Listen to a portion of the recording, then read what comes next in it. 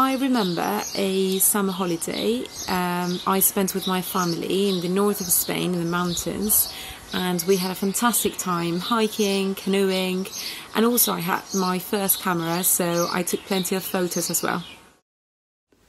Happy memory. Getting my first car, which was a tomato red Mini.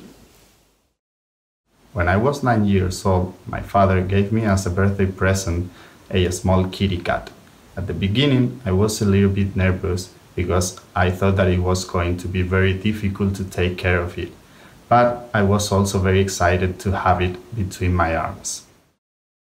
I remember when I was about 8, I went to Spain with my family, and it was really exciting because I got to try lots of traditional Spanish food.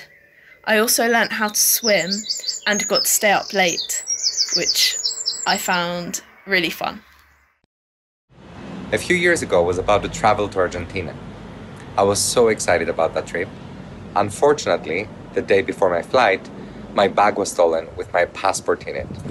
I thought I was not going to be able to make it. Luckily, a neighbor found my passport on the street and returned it to me just a few hours before my flight. So I was able to travel and had an amazing experience. I was so lucky and so grateful to my neighbor.